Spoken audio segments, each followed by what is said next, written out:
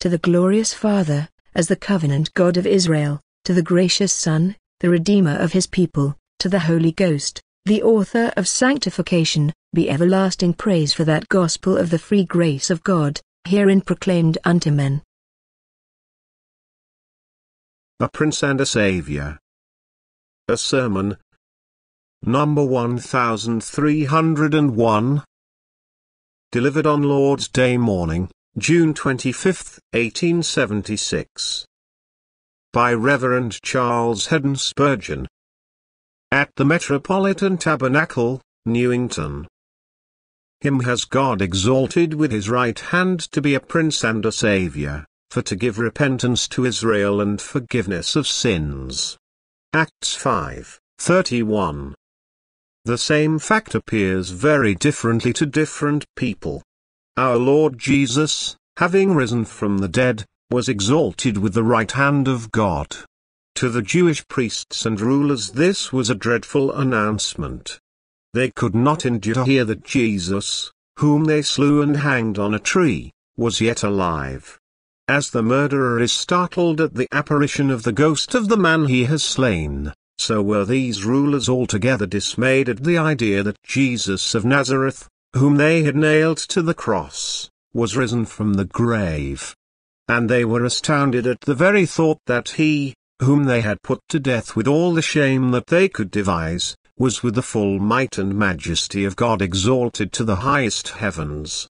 They were cut to the heart by the announcement as though a sword had cut them in two, dividing their very bones. Full of indignation, they consulted how they could compass the death of those who had brought such evil tidings to their ears. The fact had a very different effect upon the apostles. They were the friends of Jesus and witnesses to his majesty. And when they were certain that, though they had seen him laid in the grave, he had risen and had ascended, and was now sitting at the right hand of God, even the Father, it filled them with the greatest boldness and consolation. They might well speak in such a name, for it was assuredly divine. He who had conquered death and opened the gates of heaven must be able to take care of his own followers and, therefore, with delight and courage, they bearded his enemies in their dens. There was no need for trembling. Who could harm them? They blushed not, there was nothing to blush at, for it was a triumphant cause. They feared not, there was nothing to fear, for the name high over all in heaven, earth and hell would surely protect them from all peril. What was to the rulers a source of dismay was to the apostles a cause of courage. Let now inquire of you all how this fact of the exaltation of Christ impresses you. What do you think of Christ? As time would fail me to press this inquiry upon all classes in this assembly, I shall confine myself to those who have not yet found peace with God, and shall set the ascended one before them that in him they may find salvation.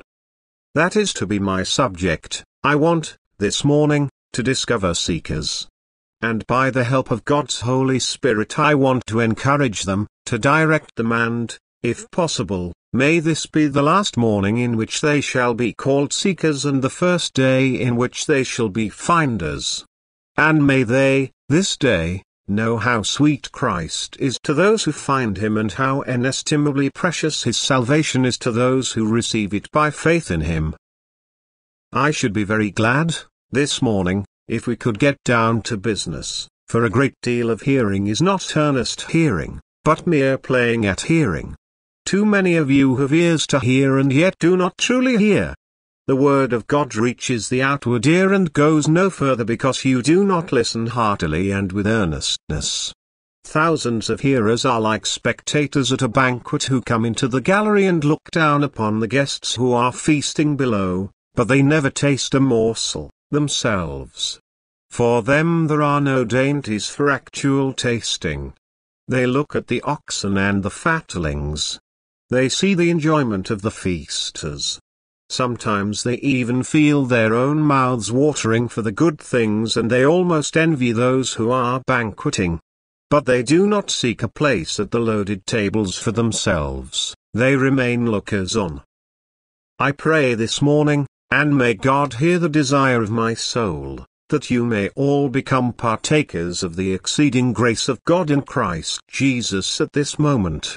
May you who have fed, feed again as you see the feast prepared in Christ.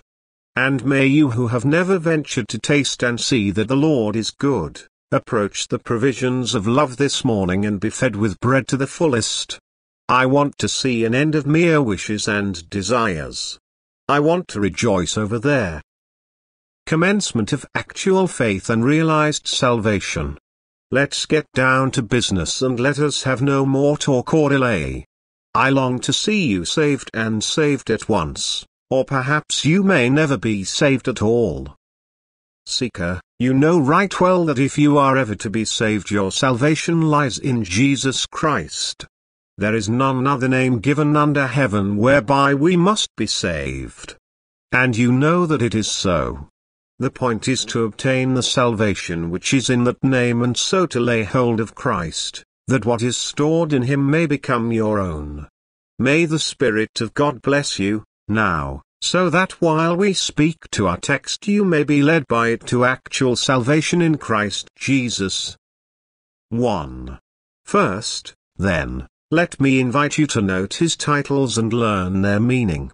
He is called a Prince and a Savior. You must know the Savior or you cannot be saved. It is important to you to understand the nature and character of him whom the Lord has set forth to be the only salvation of guilty men. The Lord Jesus is here described to you under two instructive names which comprehend within themselves the mote of his offices and relationships. Consider him now with deep attention. He is called a Prince first. This tells you that he is receiving honor at this time as the reward of his sufferings on earth. While he was here below, he was treated by his rebellious subjects as if he had been a felon. What a mass of presents the Prince of Wales has brought home from his foreign travels. But when the Prince of Glory visited his dominions here below, what did he take home with him except his wounds? He came unto his own, and his own received him not. The shame and the rejection are now ended, and in glory, yonder, our Lord Jesus is manifestly a Prince, reverenced, obeyed, and honored. Every angel in heaven delights to sing, "You are the King of glory, O Christ." The highest powers and potentates of the spiritual kingdom bow before him and hail him, joyfully hail him, as Lord over all, blessed forever. His dominion extends over all creation. All things are put under his feet. He is the Prince of the kings of the earth. Yes, he is Lord of all. Think of him, then, O seeking sinner, in this honorable estate. Let your mind conceive of Christ as worthy of all the homage and reverence that you can never pay to him. Do not approach him without serious thought and careful reverence, for though he is condescending and gentle, yet is he a Prince to whom honor and obeisance must be paid. The title of Prince, in our Lord's case, signifies not only honor, but actual power. His is no nominal princedom, he has both glory and strength. Unto him is given the mediatorial kingdom which includes all power in heaven and in earth, so that he is well styled, the blessed and only potentate. His hands the wheels of nature guide with an unerring skill, and countless worlds, extended wide, obey his sovereign will. Was it not said of old, "The government shall be upon his shoulders, and his name shall be called Wonderful, Counselor, the Mighty God, the Everlasting Father, the Prince of Peace"? He is the Prince of the house of David. He opens and no man shuts. He shuts and no man opens. There is no boundary to the power of Christ. If you seek his salvation, think of him as almighty and remember that his power is now employed for the salvation of those who trust in him. He is exalted on high to be a prince that he may give repentance and forgiveness of sins, so that the power which you see in him is available for your salvation. Is not this encouraging? Does not this remove those fears which are suggested by your own feebleness? I desire that you may be led by the power of the Holy Spirit to conceive of our glorified Lord with the reverence which his honor deserves and with the confidence which his power should command. Remember, too, that a prince signifies one who has dominion. And if Christ is to be yours, today, you must let him have dominion over you. He must train. He claims to be Master and Lord to those who ask salvation at his hands, and is not the claim a just one? Whom should we serve but the Lord who became a servant for our sakes? It must be so, or salvation is impossible. Those who serve sin are not saved, nor can they be unless by being brought to serve the Christ of God. This know, nor of the terms complain. Where Jesus comes, he comes to reign, and with no partial stray. Lusts must be slain that disobey. You must accept Jesus to be leader and commander to you, or you cannot win the battle of life. You must yield him loving obedience, or he will not be married to your souls. His dominion is sweetly tempered by love, so that, as the prophet writes, you shall call me no more Bali, that is, my Lord, with a hardness of rulership, but Ishi, my Lord, because you are my man, my husband. Even so Jesus is our head and Lord, but his rule is that of supreme affection. There must be obedience to Jesus if there is faith in him, for true faith works by love. Will you render it? Thus, Christ Jesus our Prince is crowned with honor and clothed with power, and he rightly claims and exercises dominion. I pray, dear hearer, that you may pay homage before him at once as your Prince. The other title of the text is, a Saviour, and this name, it seems to me, should be very delightful to every seeking soul. Struggling into light and prizing every ray of hope, it must be sweet to you to know that the Son of God is still a Saviour, though manifestly a Prince. Observe here the perseverance of the Lord's love. He was a Saviour here below. He is a Saviour now that he has reached his throne. We read of him while on earth, the Son of Man has come to seek and to save that which was lost. And now that he has gone, we still hear concerning him, he is able, therefore, to save them to the uttermost that come unto God by him, seeing he ever lives to make intercession for them. He has not paused in his blessed work of love. He is the Saviour of the body. Saviour he was when he wore the garment without seam and traversed the weary leagues of Palestine. Saviour he is now that he is girt about with a golden belt and sits upon the throne. And Saviour he shall be in his second advent, for which we look, even the glorious appearing of our God and Saviour. Saviour he was when he wept over Jerusalem. Saviour he is, still, though his eyes are like a flame of fire. And Saviour shall he be to his own redeemed when, before his glance, this earth shall flee away. Look up to him under that aspect, O you who seek him. Remember that our exalted Lord is a Saviour in virtue of the prevalence of the work which he achieved while here below. When he dwelt here among men, he was able to save, but his salvation was not complete, for he had not yet said, "It is finished." Now his redeeming work is done and saving is a simple matter to him. Never did he so well deserve the name of Saviour as when he climbed to his throne. The ransom price has all been paid, and now, O Jesus, you are Saviour, indeed. The head of the serpent has been broken beneath your heel, you are Saviour, indeed. The gates of the grave have been burst, the sepulchre is bereaved of its prey, and the resurrection is brought to light. You are, from now on, a Saviour to the uttermost, O Jesus. By your agony and bloody sweat, by your cross and passion, by your precious death and burial, you have finished salvation, and now our spirits all rejoice in God our Saviour. I pray that you who seek him may have grace, this morning, to see him in the light of a Saviour, as still pursuing the work of saving souls, but yet pursuing it only to apply the atonement which his death completed. Look at him, O you ends of the earth, as the Saviour, for such he is, and there is none else. If he is a Saviour, remember, this shows to trembling hearts how approachable he is. You might be abashed at coming to a prince, but you may be encouraged in coming to a Saviour. O you that would be rid of your sin, do you fear the prince? Well may you, for he can punish you. But fear not, for the Saviour will forgive you. Diseased with sin, do you think yourself unworthy of his princely presence? Yet he is physician as well as prince, therefore come where the glance of his eye, or the touch of his hand will make you perfectly whole. I wish I knew how to put my Lord before you in the best of words and describe him so sweetly that you would all fall in love with him, but, indeed, I believe him to be so beautiful that if I can only convey to you the faintest idea of him you must be enamored of him, if you love that which is good and fair. While I am describing him I feel I do but put a mist about him.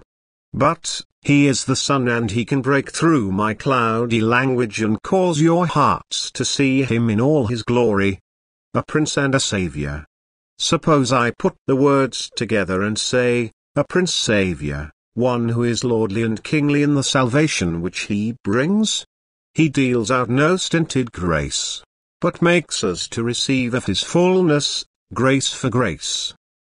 Turn the titles the other way and reverse the order, and truly he is a Saviour Prince whose glory it is to save, whose kingdom and power and dominion are all turned in full force to achieve the work of rescuing his people from destruction. A Prince and a Saviour. This is the Christ to whom you must come, O you who would be delivered from your sins. Look to him and live. 2. Approach him, then, under these two characters.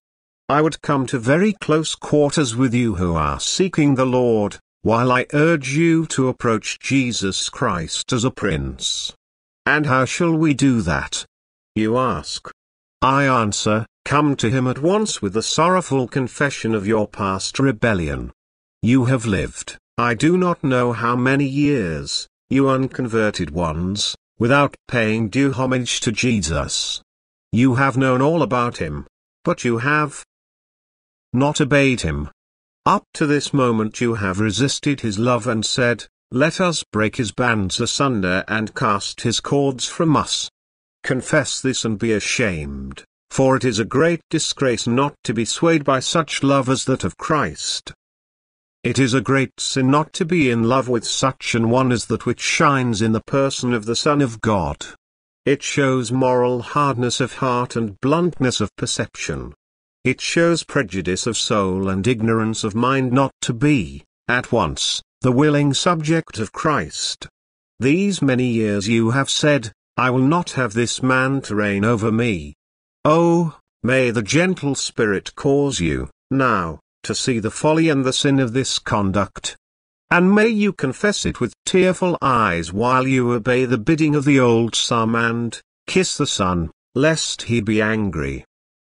When you have confessed the past before this Prince, then I charge you accept his great purpose and submit to his rule. He is a Prince, therefore yield yourself to be his subject. Do you know what the objective of his rule is? It is to make you love God and to be like God. You are created and, therefore, launched upon the sea of existence. You cannot help this fact or alter it. Your existence has been given you and you cannot lose it. How can this creation of yours be an eternal blessing and the danger be removed of its becoming a never-ending curse? The answer is simple. If you are right with your Creator, you are right with everything. If you are reconciled to him, you will be happy in time and in eternity. But you cannot be right with your Creator until past guilt is forgiven and sin is given up, and the love of wrongdoing, the love of everything that is contrary to his pure and holy mind, is destroyed in you. Now, Jesus comes in order that he may kill in you everything that is contrary to the mind of God. He comes to make you holy, yes, to make you perfect? Will you yield yourself to his gentle purpose? Are you ready to obey his precepts by means of which his Spirit will sanctify you wholly, spirit, soul and body? He is able to save from sin. His name is Jesus, for he shall save his people from their sins. Do you really wish to be saved from sin? Jesus once asked a sick man, "Will you be made whole?" It is the question which he asks of you today, dear friend. You would be glad to be saved from going to hell. Yes, but that is not it. Do you desire to be saved from that which created hell, from that which is the fuel of the unquenchable fire and the tooth of the undying worm, namely, the love of iniquity, the love of sin? Christ can save from sin, as a Savior, and lead you into the kingdom of righteousness of which he is the Prince. Are you willing that he should do so? If it is taken for granted that you have approached the Lord Jesus in this way, I would next say, as he is a Prince, surrender everything to him. Christ claims of you that if you are saved, since it is through his redemption, you should, from now on, be his. If he has redeemed you, then you belong to him. From now on you are not your own, you are bought with a price. It is an inevitable consequence of being redeemed from death and hell by Jesus' blood that you should be Christ's forever. Oh, can you lift your eyes to heaven and say, if he will have me, I will cheerfully be his?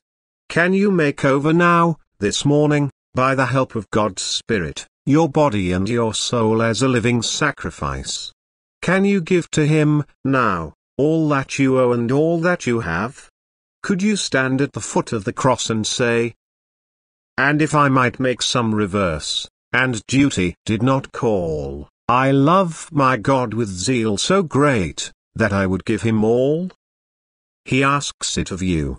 Will you do it, O seeking soul, will you do it? For if that is done, surely, then, Christ is to you a Prince and a Savior. And if this is accomplished and he is Lord, then pay your loving, loyal homage to your Prince. Behold him in his glory, where all the angels cast their crowns before him while the elders adore him with vials full of sweet odors. If Christ is to be your Savior, he must be your Prince, and you must have a loyal attachment to him, deep and true. Is this a hard thing to ask of you?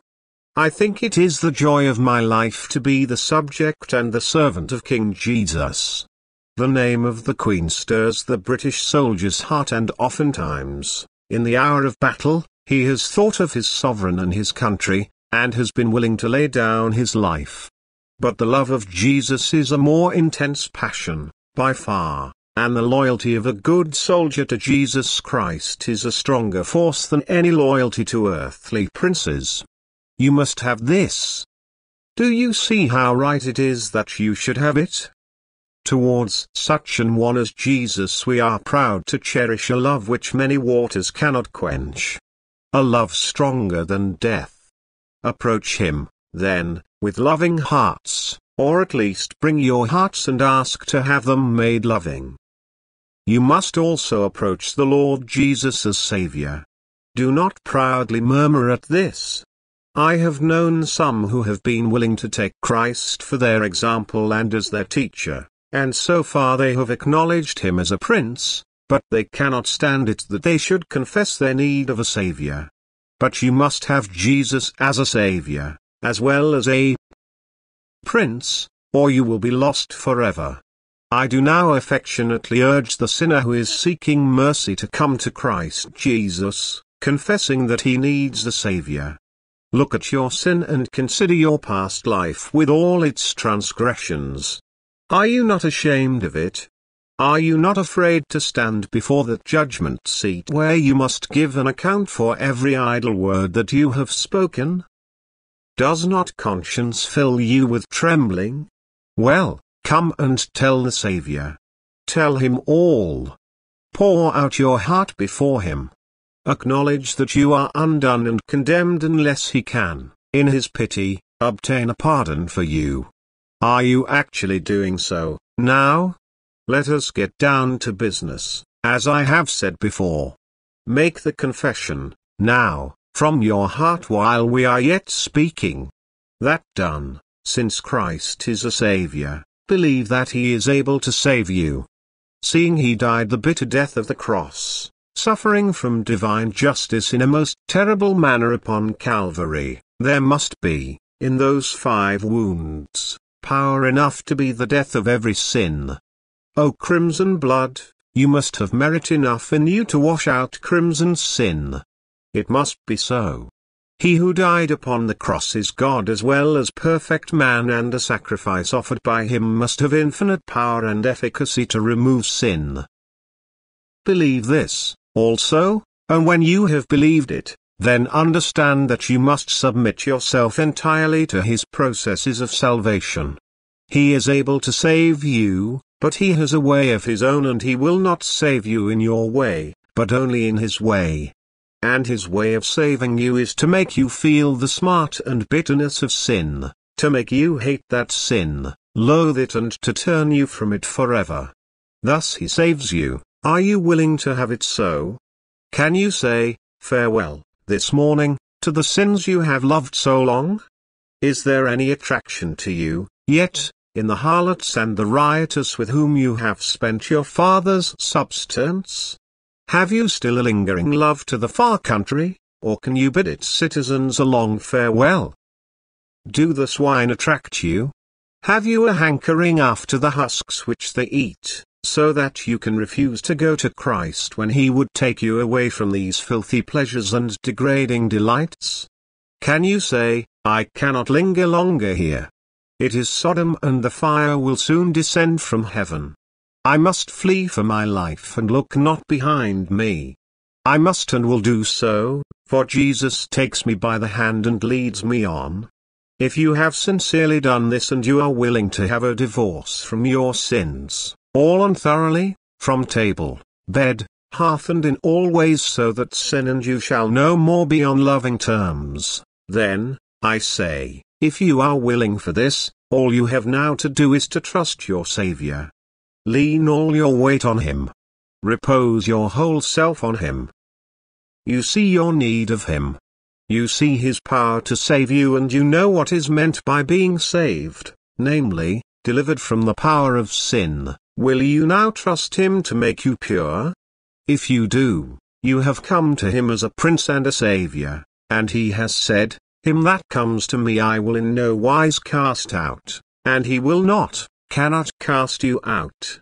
This approach to the Lord Jesus should be made at this moment, where you now are. There is no need to go elsewhere, or tarry for an hour. While yet you are here, God's Holy Spirit can enable you to come to Christ as your Prince and your Saviour. I am putting the truth of God very plainly. I have scarcely used one figure of speech or a single ornament of language. I have tried to tell you the way of salvation very plainly. And having told you, I can do no more but earnestly ask you, will you have this Prince and Saviour, or not? May the Spirit of God persuade you to give the right reply. Apostrophe 3. In the third place, note the gifts of the Lord Jesus. He is exalted with God's right hand to give repentance and forgiveness of sins. Now if, dear hearer, you are distressed, this morning, beneath the burden of sin, I pray you to catch at this blessed sentence, for there is honey here which shall take away the bitterness of your soul. I think I heard you say, gladly would I have Christ as Prince and Saviour.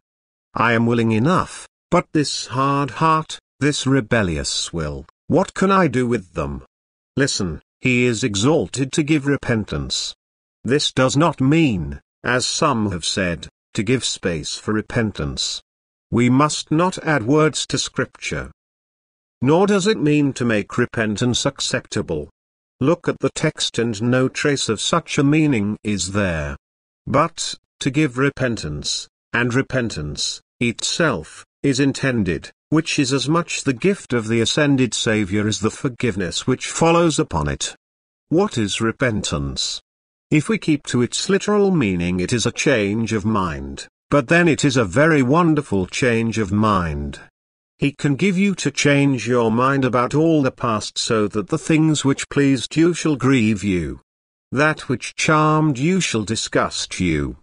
That which you do love you shall hate, and that which you do desire you shall abhor. This is his gift to his chosen. I will take away the stony heart out of their flesh, and I will give them a heart of flesh, a new heart, also, will I give them, and a right spirit will I put within them. What a marvelous thing this change of mind is to the past is. He can also change your mind as to the present and the future, so that, instead of looking for present pleasure, you will find your delight in future glory realized by faith. Do you understand me? It shall be pleasure enough to you to think of the pleasures at God's right hand forevermore. Jesus can save you from living like the beast which looks not an hour ahead, but is content with the pasture around it, and will even walk into the slaughterhouse to be slain, so little does it know what is reserved for it. Jesus can save you from being so brutish and make you look into the eternal future with the eyes of a wise man. He can give you a good help and inspire you with a good objective worthy of the eternity which lies before you. Christ can give such a change of mind as shall make the whole world seem new, and yourself most changed of all. Repentance includes a most necessary sense of sin, and the Saviour can give you this, by His Spirit. He can fill your soul with the barbed arrows of conviction till your heart bleeds with inward grief on account of sin, or He can work more gently and make you repent by melting you beneath the smiles of His love. He can make you sing. Your mercy is more than a match for my heart, which wonders to feel its own hardness depart. Dissolved by your goodness, I fall to the ground and weep to the praise of the mercy I found. He can work in you desires after holiness and hatred of every false way. He can take the guile out of your soul as well as the guilt out of your life. He can give you to be true and upright before Him and cleansed in the inward parts. Everything that is included in repentance, Jesus Christ is exalted to give. Now, if no one obtains repentance, then Christ is exalted in vain, but somebody must have it, for Christ is not exalted in vain. Why, then, should you not have it? You need it. Your heart seems hard as granite and cold as a block of ice. Well, if you need it, why should you not have it? To whom does a man give his alms but to the needy? Do not the wise distribute their gifts to those who need them? If you need them, come and freely take them. Repentance will not spring out of your unrenewed heart, but the Prince and Saviour can create it in you. Come to Him for it. True belief and true repentance, every grace that brings you nigh, without money. Come to Jesus Christ and buy. Here I preach Christ not merely to penitent sinners, but to impenitent sinners. O rock, be smashed with this rod. The cross can fetch the waters of repentance out of stony hearts. O hard heart, be melted with this sacred fire. The fire of Jesus' love can dissolve the northern iron and steel of obdurate impenitence. He is exalted on high to give repentance. Therefore, O sinners, look to Him for repentance. It is added as His second gift, to give forgiveness. And the forgiveness which Jesus gives is very blessed. I pray you, seeking soul, pay attention to each word I now say on this point. He can pass an act of amnesty and oblivion for all your sins. If He forgives you, all your transgressions shall be as though they had never been. He will make clean work of it, blotting out every record of your sin so that in God's book there shall be no grieving memory of your having been a sinner at all. So powerful is the atoning blood that all manner of sin and transgression shall be forgiven unto men for its sake. Sins against a holy God, sins against Christ's love and blood, sins against conscience, sins against the law, sins against the gospel, sins which have lain in your bones from your youth up, sins of your middle age, sins of your old age, aggravated sins, black sins, damnable sins, all are gone when he says, I have blotted out your sins like a cloud, and as a thick cloud your transgressions. Jesus has gone to heaven on purpose to give this complete forgiveness. Now mark, when full forgiveness comes, it brings with it the eternal removal of the penalty. The forgiven man cannot be punished. For him there is no hell, no worm that dies not, nor fire that never can be quenched. God cannot forgive and then punish. If he removes your transgressions from you as far as the east is from the west, then who is he that shall lay anything to your charge? Who is he that can condemn? And who is he that can punish you? With the pardon of sin, there shall come, also, a restoration of every privilege.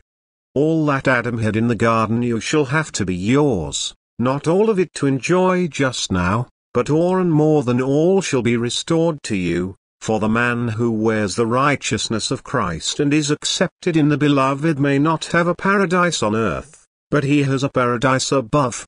For him there may be no golden apples of Eden, but there shall be the fruit of the tree of life, of which he shall eat forever and ever. What Adam had, and forfeited for us all, Christ has, who cannot fail nor fall. He that believes on Christ Jesus shall dwell in bliss and be satisfied with the goodness of the Lord. And mark you, once again, you shall, when forgiven, have quiet in your soul, for when you are pardoned, all the hurly-burly of your spirit shall turn into a deep calm. You shall have the peace of God which passes all understanding to keep your heart and mind by Christ Jesus. Oh, says one, I would give my eyes for it. You shall have it without giving your eyes. Give your heart, no, and not even give your heart as a price for it. Take the blessing freely, for freely it is given. Jesus is exalted on high that he may grant free pardons to great offenders. I come back to that statement, if Jesus is exalted on purpose to give pardon, then if he does not give forgiveness to someone, he is exalted in vain. He must, therefore, give it to some. Why should he not bestow it upon you? The text says, to give repentance to Israel. Who and what was Israel? The people of Israel, in our Lord's time, were surely the very worst of sinners, for it was by them that the Lord was nailed to the cross. It was the Jews who cried, Crucify him! Crucify him! It means, then, that Jesus is exalted to give repentance and pardon to the chief of sinners, and if I am one, if, instead of blaming Jews or the Romans, I blame myself. If I take the death of Christ on my own shoulders and say, 'Twas you my sins, my cruel sins, his chief tormentors were. Each of my crimes became a nail, and unbelief the spear. Then he is exalted to give me repentance and remission for my great sins. Do I need to ask you, will you have these two gifts? Ah, friends, it shows how deep is the depravity of the human heart that we should have need to press our Master's mercies on you. If sin were not a madness, it would only need the preacher to come and tell about this blessed gospel and you would begin to sing, How beautiful upon the mountains are the feet of him that brings good tidings, that publishes salvation, that said unto Zion, Your God reigns as a prince and a Saviour in heaven. Instead, however, of offering my Lord a joyful reception, some of you will count it a weariness to be entreated and pleaded with. I feel in my own soul that though my Master enables me to put these things before you, you will not receive them unless his love forces you. We can bring the horse to the water, but we cannot make it drink. And we can bring Christ before you, but we cannot make you accept him. I pray that there may be some soft relenting, some gentle melting of your spirit this very morning, For, unto you is the word of this salvation sent. My dear hearer, I may never have addressed you before. Happy shall I be if at the very first assault I win your soul for my master. Or perhaps I have spoken with you many, many times and my voice is getting rather stale and flat to you. Well, I am sorry if I mar the message, but still it is so good that, though I stammered it, you ought, still, to catch at it and say, yes, if he is exalted to give repentance and pardon, here is my bosom, Lord. Pour them both into my soul at this good hour. For, as I said to you about the titles, approach the Lord Jesus as such, so now I say about his gifts, ask him for them. Ask now, at this moment. Again, I say I want you to get down to business and be doing as well as listening. While I am speaking, may the Holy Spirit incline your hearts to practical obedience. At this moment ask the Lord Jesus humbly for repentance and pardon. You do not deserve these gifts. If he leaves you to perish, he will be just. He will have mercy on whom he will have mercy, and he will have compassion on whom he will have compassion. You have no claim to his love and must not set up any. Your heart is hard and he can leave you in your unbelief. You are guilty and he can justly leave you to bear your punishment. Ask humbly, therefore, not daring to claim anything, but appealing to his sovereign grace. Say, O save a guilty sinner, Lord, whose hope still hovering round your word would light on some sweet promise there, some sure support against despair. Ask importunately. Do not come to mercy's gate, this morning, with a cold heart and unwilling spirit. Come with this resolve, I will not leave the cross till my sins have left me. I will plead for the grace of God until I obtain it. With importunity will I wrestle, saying, Lord, I cannot let you go till a blessing you bestow. The angel is near this morning. Seize him. Grasp him. And if he seem to fling you off, hold to him, still, and say, I will not let you go except you bless me, and bless me now. You will get the blessing if you can pray like that. Pray with deep humility, because you are unworthy, but with violent importunity because you are in such fearful peril and you cannot endure to be lost. But I ask you to pray believingly, and this is, indeed, the heart of the matter. Ask for remission and repentance, this morning, believing that Christ can give it and believing that he is as willing as he is able. If you can look up and see those dear eyes which wept over sinners. If you can see those wounds, still open for sinners like so many gates of heaven, you will perceive that Jesus still calls to you and bids you trust him. Do not think him unwilling to forgive. That would be too cruel a suspicion after he has died. Trust him wholly, only, sincerely, solely. Have done with those works and prayers and tears which you have been known to rely upon. All that you ever did to save yourself must be undone. Nature's spinning must all be unravelled, her fig leaves will wither, sin's nakedness requires a better covering. Your only hope lies in him who is Prince and Saviour. Cry at once to him. A guilty, weak, and helpless worm. On your kind arms I fall. You are my strength and righteousness, my Jesus, and my all. And this is the last word, ask now. Do not put me off this morning. I am in earnest, even if you are not. But oh, it is your soul, not mine, that is now at stake. I pray you be in earnest, O man, and be so now. Perhaps you will never hear another plea. It may be this is the last Sabbath you will spend on earth. Where will you be if you reject the Saviour? Where the Sabbath bell shall never ring out its happy summons. Where the silver voice of mercy shall never again salute you. There is another world, you will not die like a dog. There is a judgment to come, and you will have to stand before your Maker to give an account of all your life. There is an everlasting punishment as surely as there is an eternal reward. Now I ask you, and I charge you, to go no further till you have answered this question: is it worthwhile to lose your soul for whatever you can gain by it? The Romans, when they meant to bring things to an issue with an oriental tyrant, sent their ambassador. And the ambassador was to bring his answer back, yes or no, war or peace. What do you think the ambassador did? When he saw the king, he stooped down and with his wand he drew a ring upon the ground round the monarch. And then he said, "Step outside that ring, and it means war with Rome.